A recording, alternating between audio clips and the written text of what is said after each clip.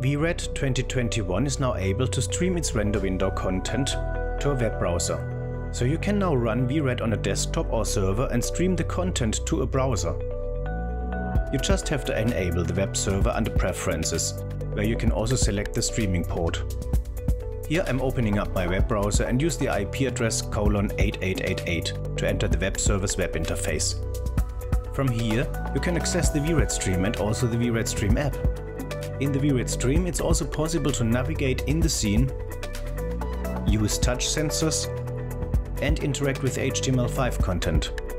The Vred stream app is a web app example that uses the H.264 stream plus an HTML UI to control the scene. Here I can trigger variant sets, viewpoints, and certain Vred quality scene settings. I can also explore the scene on a mobile device when not being in the office and not having access to a high-performance system. Or I'm connecting to a master using a tablet while presenting the Vred scene on a big screen. Also streaming the content back into a VR scene using the media editor is possible, so you can control the VR scene using its own stream.